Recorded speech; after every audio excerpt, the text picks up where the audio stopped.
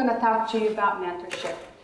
And I like to start a little bit with my own biases, because you're going to see that nobody's neutral. We all introduce our biases in whatever we talk about. So I'm not a physician, I'm a behavioral scientist, I'm a clinical psychologist in a school of medicine that has other challenges than being a physician sometimes. So, and I also co-lead the training component for the Minority Health and Research Center and have a number of training grants, all of them focusing on cancer disparities. So, this is the definition of mentorship in the Wikipedia, our new dictionary now. It's a relationship in which a more experienced and more knowledgeable person helps to guide a less experienced or less knowledgeable person. Not my favorite definition, because I was trained in the empowerment model, where then you have if you are familiar with the work of Paulo Freire, is this oppressor unoppressed. So this relationship of mentorship is the mentor knows everything, the mentee knows nothing, and he's going to pass, or she's going to pass all her knowledge to that person. Never happens. I prefer this definition, that is a dynamic, reciprocal relationship in a work environment between an advanced career incumbent and a beginner aimed at promoting the development of both. I have had a lot of mentees, and I mentor a lot of junior faculty in the School of Medicine, and I can assure you that I probably have learned more from my mentees than they have learned from me. So I always start also saying about mentorship, we all need a mentor. If we are a woman, a minority, or a man, or we always need that person that we trust, that we can bounce ideas off. You're going to hear more about this, that I am a big advocate of group mentorship. There is a mentor that's very good in content, but may not be the best to give you career advice. So sometimes you need to seek more than one person. And working on this for many years, what I have found is that there are a lot of expectations from mentees from mentors. I think the first thing we need to keep in mind is a lot of the mentors do this for free, on top of everything else that we have. And when it comes to promotion, I'm in the promotions committee, I can tell you that a lot of the mentorship is not what counts. It's changing, that in the School of Medicine, but when it comes to it, if you're being promoted on clinical practice, it'll be your service. If you're tenure track and your research and serve in clinical, will be your grants and your publications, and teaching will be the more the formal teaching that you do. So a lot of the mentors that do mentorship do it because they love doing it. And what's the purpose? It's to really foster growth, enhance skills. It is to promote the agency, the institution.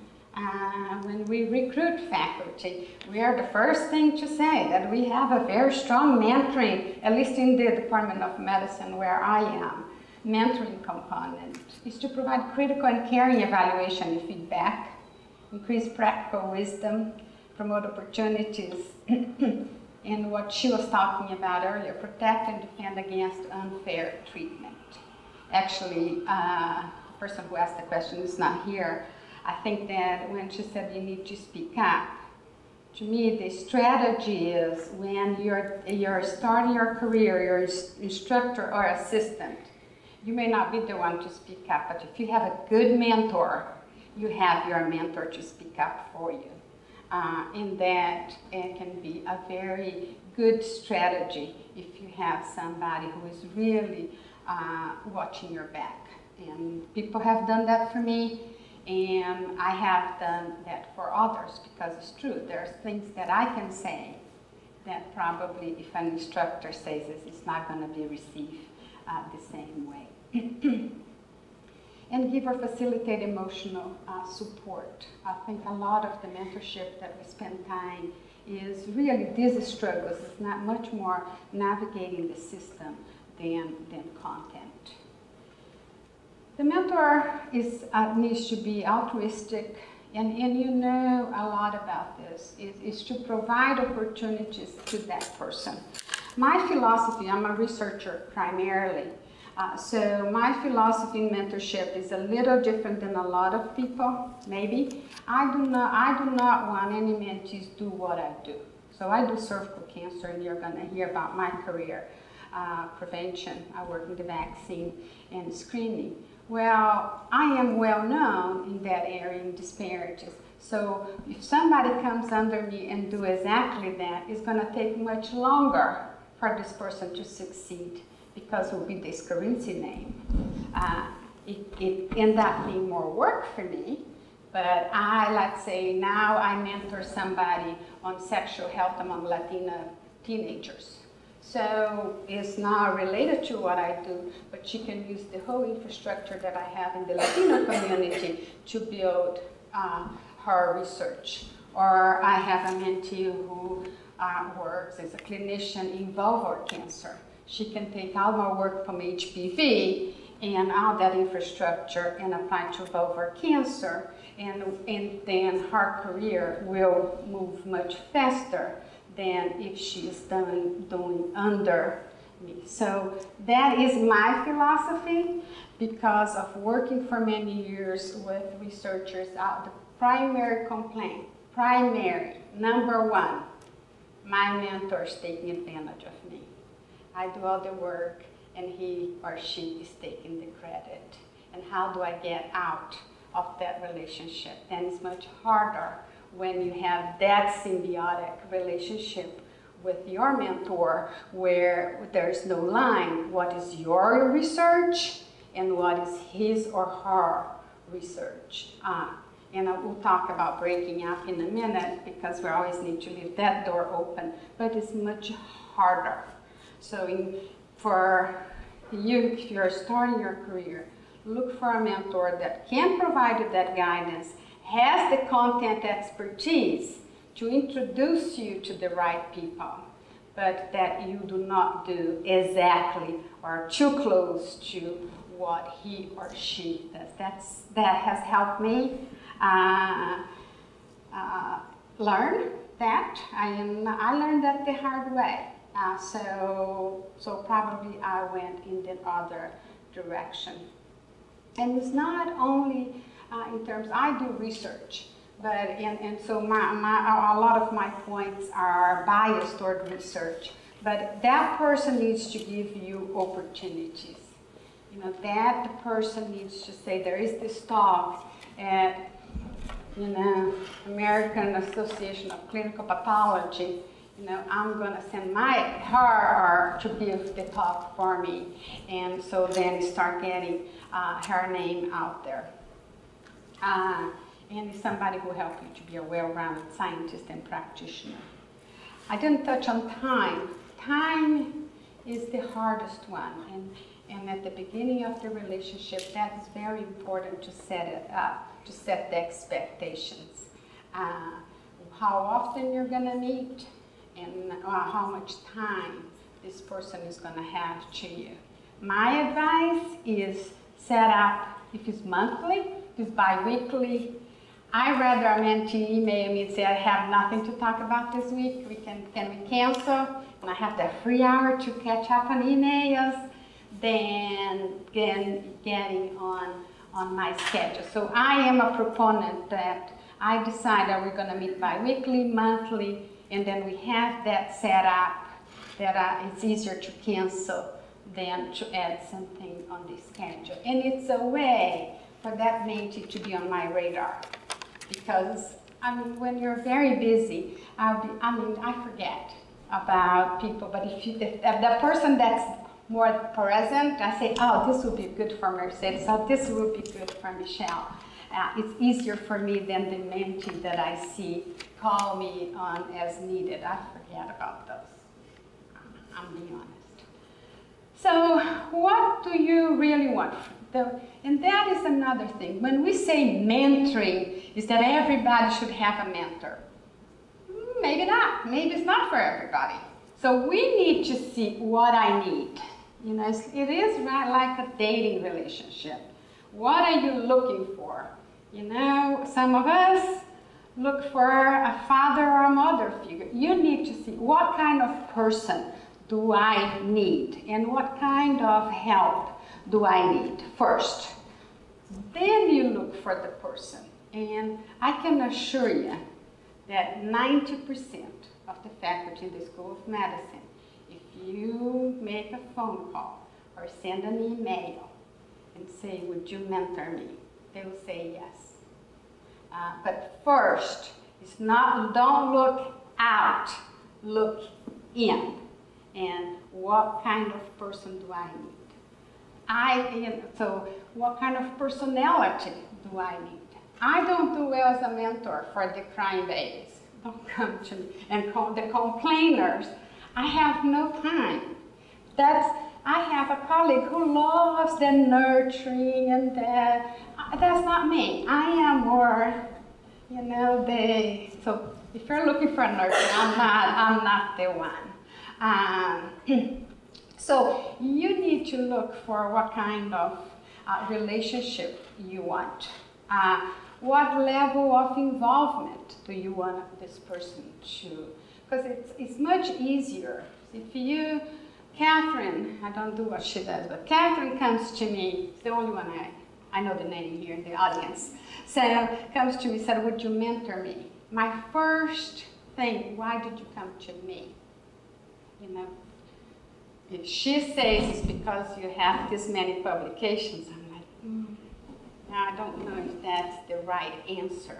She needs to have an answer. If I go to you for you to help me, you need to know why I'm coming to you. And what kind of level involvement, what expertise you need.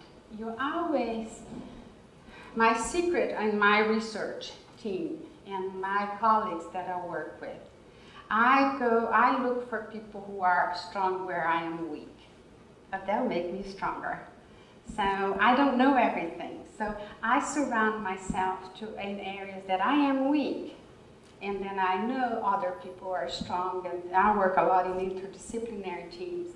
That is how you make a strong career or a strong research. And I talk about the personal attributes of mentor because it is a personal relationship.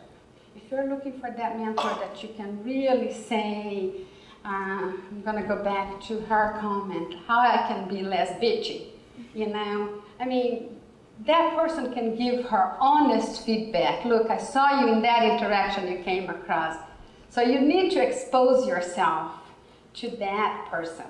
So this is more the practical talk. Your chair is not your best mentor, and it shouldn't be your mentor. Because there is a conflict of interest there. You know, it's much better if you have somebody outside your division, outside your department, who do not have a dog in that fight. Because a chair, I'm the associate director for my division. You know, so I'm looking for the division interest too. You know, and sometimes that gets very blurry.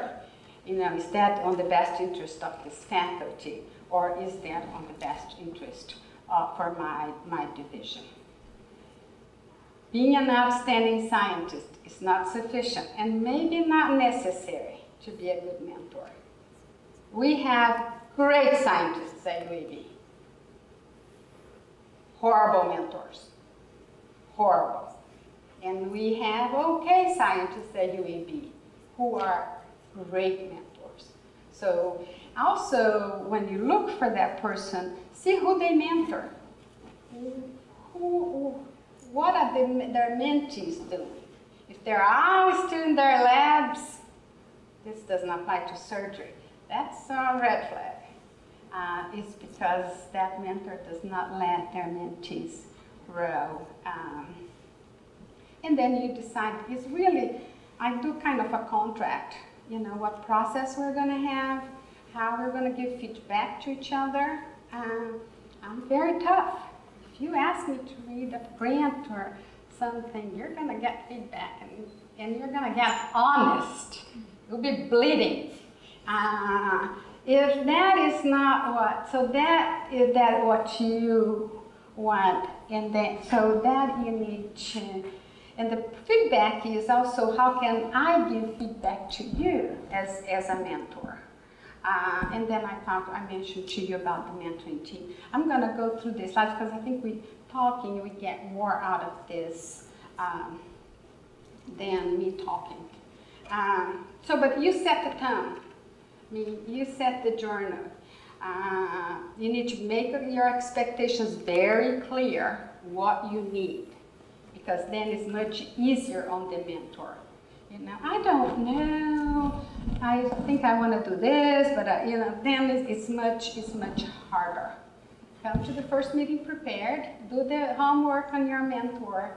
Be the first one to provide feedback. The mentor will never chase you.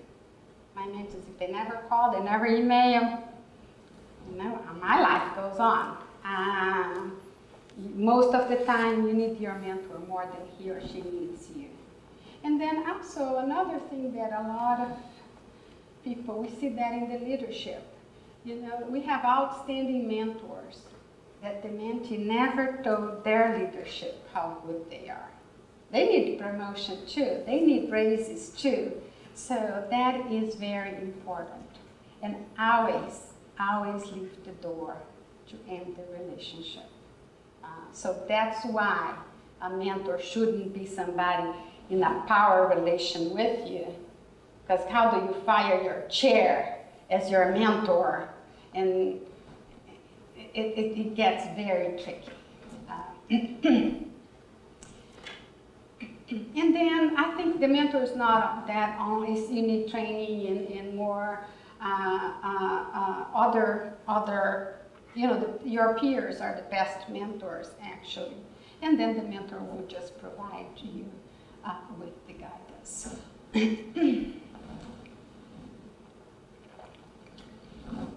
Who is in research here? Anybody?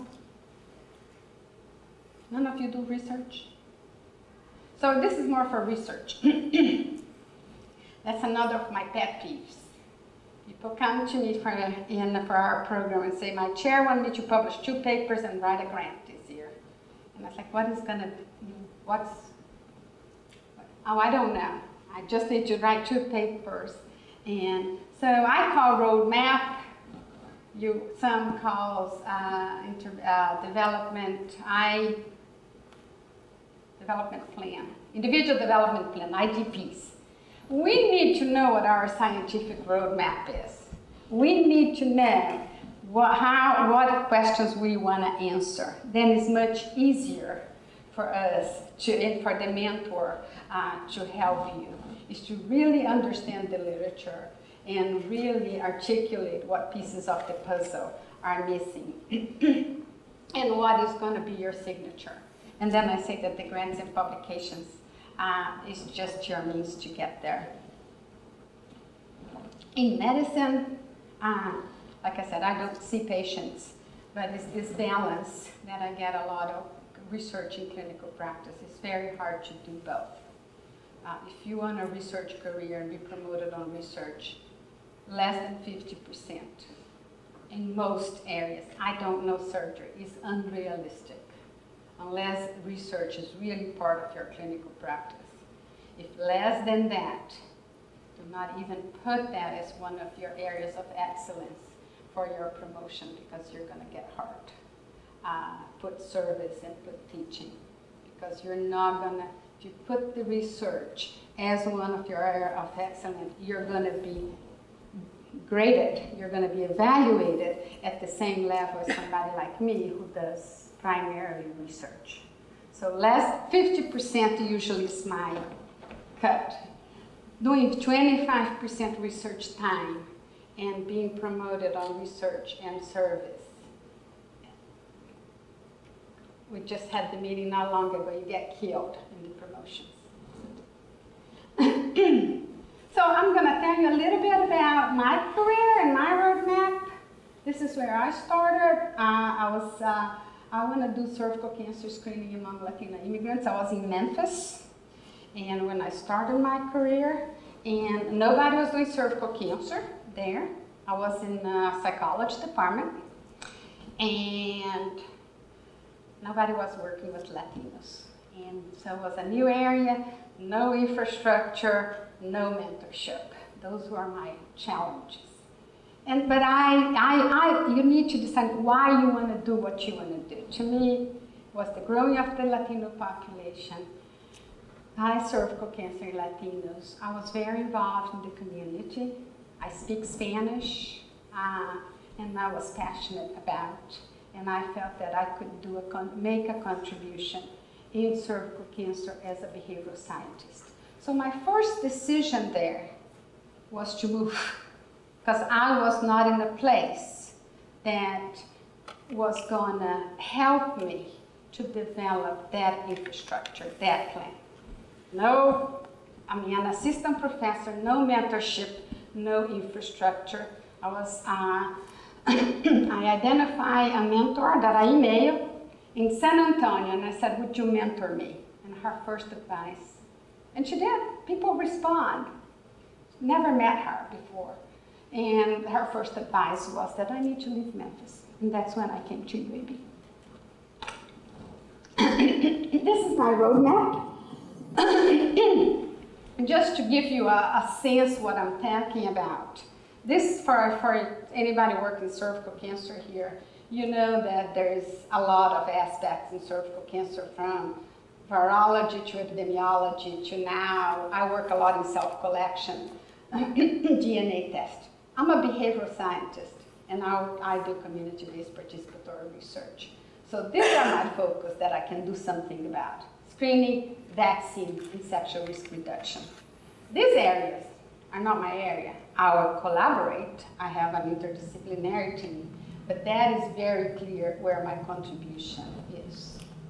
I put this there. After raking and begging the lead, we can read it. But the message here is, I want you to read them. What you teach someone is not necessarily what they learn. So sometimes in mentorship, you think you're teaching something and they're learning something else. But I want to share with you I have 3 slides on the lessons I have learned in this journey. First, we need to learn about our institutional environment, what the infrastructure is, for what I want to do. First is an introspection. What do I want to do? Do I have the infrastructure? Who are the researchers? Who is my competition? Am I going to do cervical cancer? If you're a behavioral scientist, you're going to do cervical cancer in African Americans and Latinas at UAB. You know, you're going to compete with me. You're going to come. So that's not, unless you're going to do something else. And I'm using me as an example. I'm not competitive. I think I'm not. Ask my colleagues. Who are the researchers? What is the focus in the leadership? Is there something that's valued? What you want to do, is that valued by your leadership? Is it valued by your, who are your colleagues and friends? So I think that is very important. And also, when I say colleagues and friends, is to know who are your colleagues and who are your friends. And because we need a lot of support. If that environment is not the right one, move. There are many places out there. I did that, and that was the best thing I did. Not that Memphis was a bad place, didn't have the infrastructure that I needed to do what I want to do.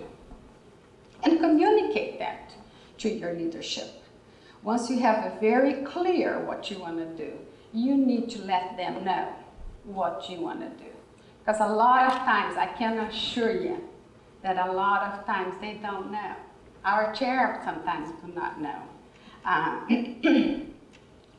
Knowing the spoken and unspoken rules of every institution, we all have those, and what counts. I was touching on promotion, but it can be something else. What counts? How many times, especially women, I hear, I'm killing myself, and my colleague, usually a male, come and do his thing, and he is the star of the division, and here I am. So then we're definitely doing something wrong. Build a strong relationship, and I told you about this, that I learned with colleagues who have the expertise and the talents that you don't have, and have unbiased mentors. Those are the lessons I have learned at a level of the institution level. Grants is because I do research. Most of you don't, but starting early, make it simple. Mark very complicated grants.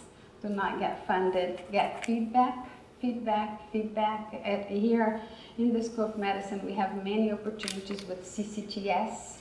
If you are starting a project, a nascent, it's a great forum to present your ideas. They do grant reviews, so we have a lot going on. I always communicate with the program director. I never, ever submit a grant without talking to the program director first. Having him or her on the phone, because I don't want to waste my time if it's something that the Institute is not interested. And so a lot of times nowadays, one pilot's not enough. You need to leverage and have multiple pilots, but always have your whole roadmap as your guide. Do not chase the dollars. Have your roadmap, because the dollars change. Today, maybe today the priority is obesity. Now in cancer we have the moonshot. So now it will be personalized medicine, and in 5 years it will be something else. But if you have your roadmap and it's very clear, that will guide you. I work a lot in the community, so to me, the credibility is important. Because then when I go to collect my data, they need to know who I am. So I do a lot of outreach. I'm well known in the community, and I get involved. Because in our case, we do not do this kind of work. But to me, being on the board of Women's Fund is important.